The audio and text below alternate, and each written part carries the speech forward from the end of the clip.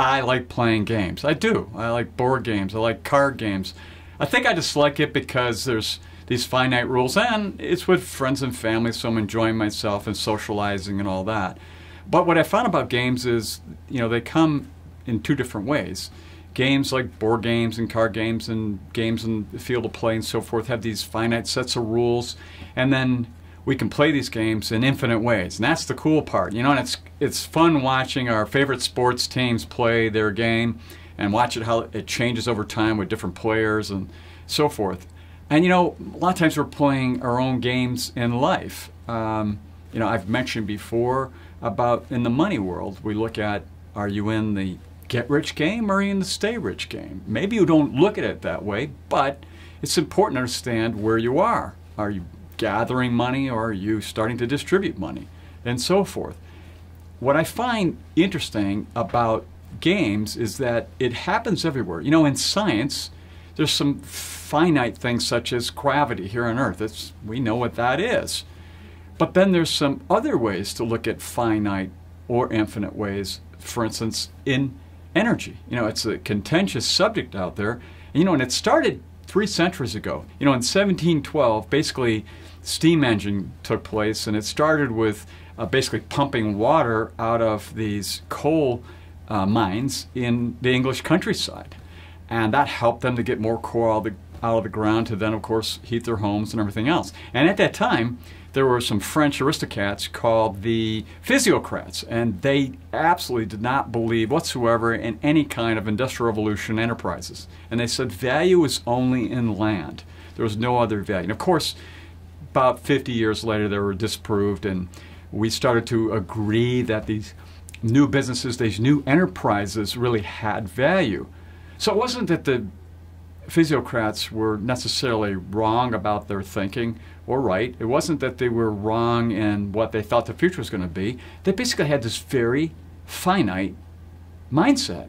And so they didn't really look at value in an infinite way and how value could be produced by this new industrial revolution, as an example. And I find myself sometimes on this finite side versus this infinite side and not being clear about where I'm at. So, I like the fact that it's finite with my surgeon or my airline pilot or my car, my vehicle, that these things actually work the way they're going to work. Why? Because if they don't, I'm dead.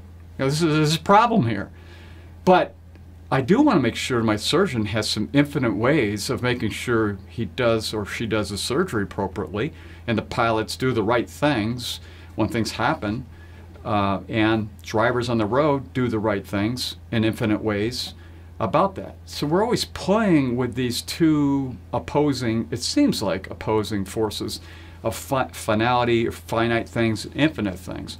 And what I've seen that it starts, kind of when we're kids, they don't know any better. They look at the world primarily in an infinite standpoint. I love watching them go through not accepting the norms that we do as adults.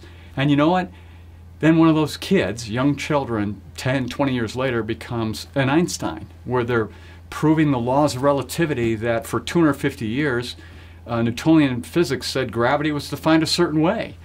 And this poor Einstein fellow, for a good 20, 30 years, was being scoffed at and looked at as being, totally wrong in his assumption about how it could be different than it was, because he had an infinite way of thinking about it. He never lost that feeling of that childhood wonderment about life in an infinite way, although he lives in a finite world. So we're tackling this finite versus infinite all the time, and a lot of it has to do with failure as adults. We just don't like failure, plain and simple. And when you start playing a lot of infinite games, there's lots of failure that takes place. So you try not to go there as much as you can, but you realize that if you just stay finite all the time, it's not real exciting. Everything stays exactly the same. But if you do too much infinite, it's too chaotic, and it can make life miserable for you and others around you. So there's this balance between these two sides. Not to be too finite, not to be too infinite. And I think it's just a good way to maybe step back and look where you are in life, no matter where you are, to determine how you play with these two spectrums, especially when it comes to your money and your family and your legacy, because those things will have some finality about them, but they also have a lot of infinite things on how you play that game in the long run.